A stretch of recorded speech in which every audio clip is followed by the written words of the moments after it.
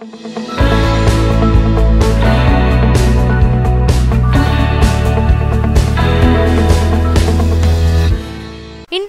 ఉన్న వాళ్ళపై ఎప్పుడు ఏదో ఒక వార్త నడుస్తూనే ఉంటుంది. మాజీ miss world Bollywood beauty Aishwarya Roy కు ఓ కూతురు ఉన్నదని, ఆమె పేరు ఆరాధ్య అని అందరికీ తెలుసు.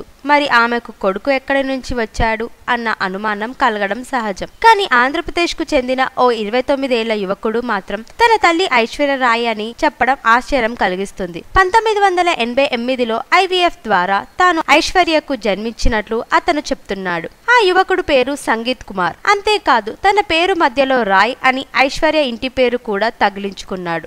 లండన్ లో 1988లో IVF ద్వారా నేను ఐశ్వర్యకు జన్మించాను. 2 ఏళ్ల వరకు ఐశ్వర్య తల్లిదండ్రులు బృందా, కిషన్ రాజ్ రాయలు దగ్గరే పెరిగారు. 3 ఏళ్ల వయసులో నన్ను విశాఖపట్నం తీసుకొచ్చారు. మా తాత కిషన్ రాజ్ రాయ్ గతేడాది ఏప్రిల్లో మరణించాడు. మా అంకుల్ పేరు ఆదిత్య రాయ్ అని ఈ సంగీత్ కుమార్ అనే వ్యక్తి మ్యాంగ్లూరులో మీడియాతో మాట్లాడుతూ చెప్పడం గమనార్థం. 2007లో తన తల్లి ఐశ్వర్య అభిషేక్ ను పెళ్లి చేసుకుందని, వాళ్ళిద్దరూ ఇప్పుడు వేరుగా ఉంటున్నారని అతను అంటున్నాడు. 22 ఏళ్లుగా తన తల్లికి దూరంగా ఉన్నానని, ఇప్పుడైనా ఆమె మంగళూరుకు వచ్చి తనతో ఉండాలని వేడుకుంటున్నాడు. విశాఖపట్నం తిరిగి వెళ్లాలనుకోవడం లేదని కూడా అతను స్పష్టం చేశాడు. అయితే ఐశ్వర్య తన తల్లి అని నిరూపించడానికి అతని దగ్గర ఎలాంటి ఆధారాలు లేవు. వైజాగ్ లో ఉండగా తన బంధువులు ఆధారాలు లేకుండా చేశారని, దీంతో తాను ఐశ్వర్య దగ్గరికి వెళ్లలేకపోయానని సంగీత్ అంటున్నాడు. ఈ వార్త చాలా రోజుల నుండి సోషల్ మీడియాలో చక్కర్లు కొడుతున్నాయి.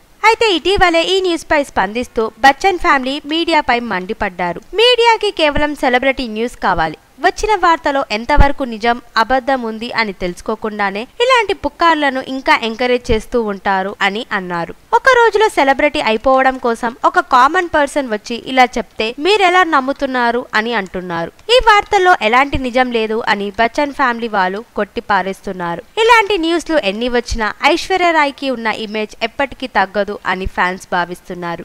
మరి ఈ న్యూస్ పై మీరేమనుకుంటున్నారో కమెంట్ రూపంలో తెలియజేయండి.